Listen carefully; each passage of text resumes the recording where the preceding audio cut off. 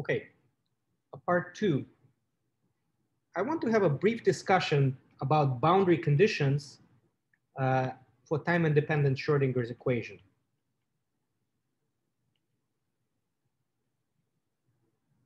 So, first of all, the wave function has to be continuous. Continuous.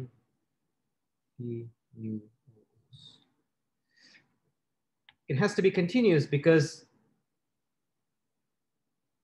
if it's not continuous, if a wave function has a step like this, that means that this is sort of equivalent to fitting in a harmonic with an infinitesimal wavelength, so infinite k. So therefore, this wave function contains an infinite momentum. It describes a particle with an infinite momentum, which is not physical.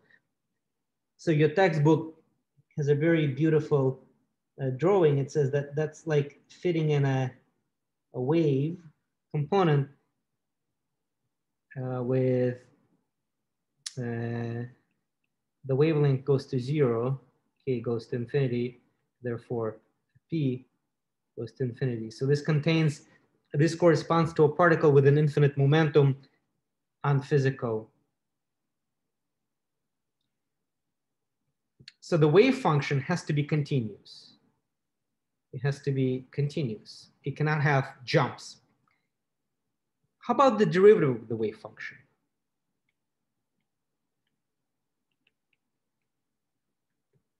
Can you have, well, okay, it has to be continuous, but can you have a discontinuity in the derivative? Can you have something like this? This is a continuous wave function, but it has a discontinuous first derivative. Is that allowed? Is that okay? Or does it have to be smooth? So which is it? So note that I can rewrite my Schrodinger's equation like this.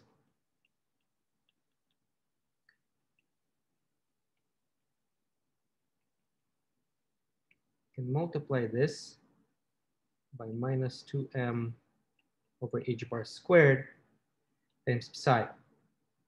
So if potential energy is continuous,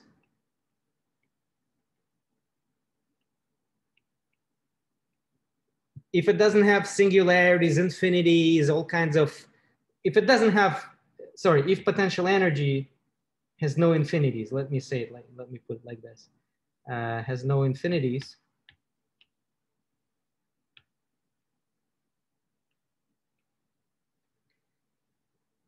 then the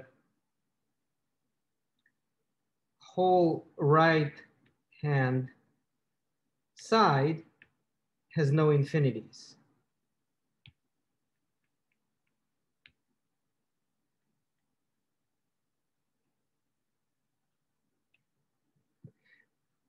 And I can integrate the whole equation through a point in question, for example, here.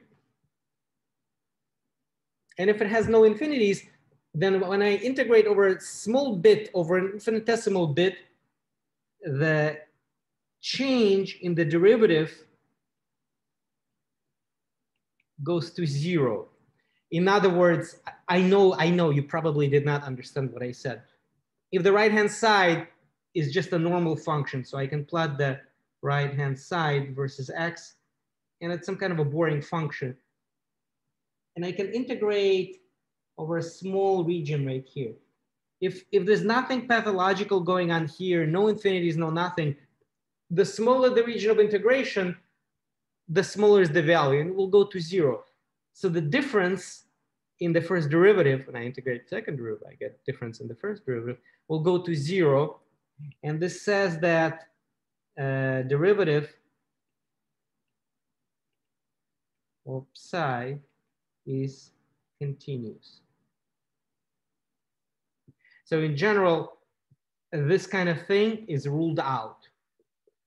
If potential energy has infinities in it, for example, like an infinite well, where potential energy goes to infinity, the second rule can be relaxed. So in general, the wave function has to be continuous and the derivative has to be continuous. So the wave function has to be smooth. If the potential energy has an infinity in it, the wave function still has to be continuous, but the derivative is allowed to have an abrupt change. With that in mind, let's go back to particle in the box, to particle in the box, or infinite well. And I'm going to change the problem slightly. I'm going to shift the infinite well to go between 0 and L. So the potential energy is infinite here. Potential energy is infinite here. Particle is not allowed to be here. If it's not allowed to be there, that means the wave function is 0 here. Not allowed. You cannot find a particle. The wave function is 0. A wave function inside the well is going to be non-zero. We discussed that you cannot have a discontinuous change. Wave function has to be continuous. So that's not allowed. And we discussed that in general, the derivative has to be continuous, but in this case, it doesn't have to be continuous. So you can have something like the wave function experiencing an abrupt change in derivative, and then something happening here. Whatever is happening here, that's what we're gonna solve. We're gonna find wave function inside the box, and we're gonna find energy or energies inside the box. Okay, so that's the program. So let me summarize what we're going to solve. Now that I can set up the problem, let me just summarize.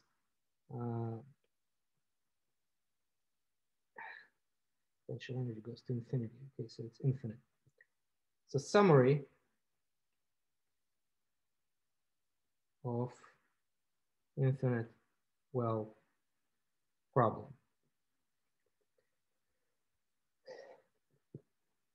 Solve